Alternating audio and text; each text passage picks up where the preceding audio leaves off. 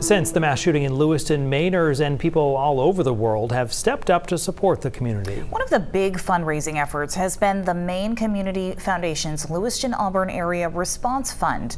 Today, the organization provided the state with an update. News Center Maine's Sam Rogers joins us live from Auburn. Hi, Sam.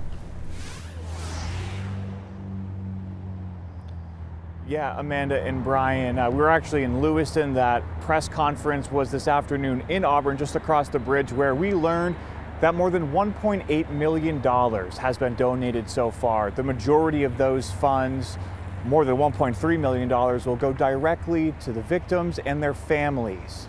Now, the rest of the money will be used for broader community outreach in the months to come, but today's focus was on those affected, the families, all 18 of them.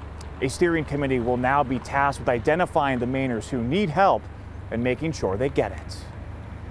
It's sad that this committee is necessary, but it's so important that we all work towards bringing our community together in this healing process. Tom Platts will chair this new committee, which got right to work Thursday. Its mission is to figure out how to best distribute funds to victims and their families. It will be a privilege to work with this group to help Lewiston in healing from this terrible mark on our history.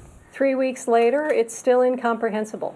On October 26, police confirmed just how horrific this shooting was. 18 dead, 13 injured. Friends, family members, neighbors, all taken that day. This response fund was created shortly after. We'll have a process that is transparent, victim-centered, and trauma-informed. Jeff Dion is a consultant to the committee and is an expert in mass casualty response. And I can tell you that their family's grief and trauma is not any greater or less based on what's in their checking account. And so we're going to treat people as people. The steering committee will soon allocate funds to people in separate categories: those who died, those injured, and those present at either shooting scene but not physically hurt. Each person will get the same amount of money as everyone else in their category.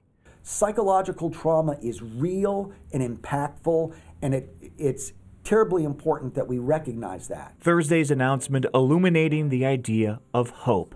As this community continues to grieve from its darkest days, Mainers around the state reminding them they're not alone. This will be a long recovery, and it will take many of us to support the community.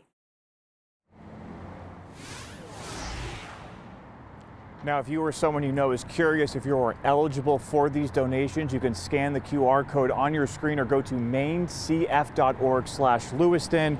This organization will also be providing updates during a public town hall on December 6th that is open to anyone, and you are free to ask questions. Brian and Amanda. Sam Rogers live in Lewiston for us. Thank you.